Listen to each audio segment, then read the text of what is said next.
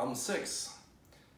Human centrifuges are used to train military pilots and astronauts in preparation for high G maneuvers in planes and spaceships. A trained, fit person wearing a G suit can withstand accelerations up to about 9 Gs without losing consciousness.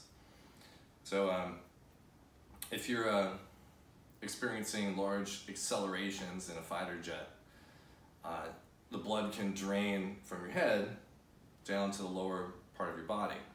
And so that causes you to pass out, which is not a good situation if you're trying to fly a plane. With some training, you can do techniques like squeezing your midsection and your legs to try to constrict the blood vessels so that you don't lose as much blood from your brain. And you can wear a G suit that is a compression suit on the lower portion of your body to prevent blood flow. Okay, if a human centrifuge has a radius of some number, what angular speed gives you 9 Gs of centripetal acceleration? All right, so remember, centripetal acceleration is v squared over r, and v is r omega.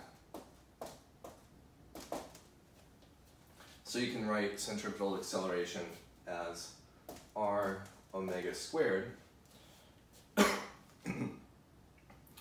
and we want to find omega, so that is AC over r square root.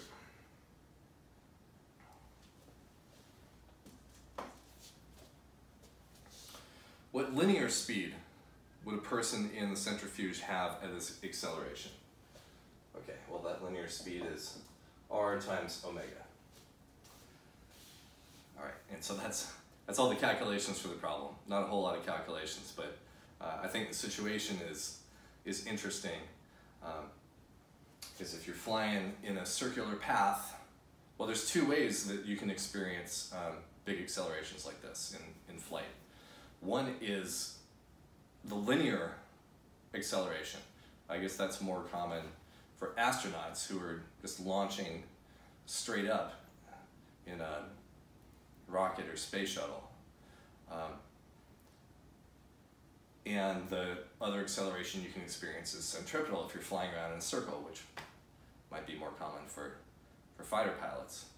Either way, the effects on your body are about the same, where blood will flow from your top to your bottom and you can pass out.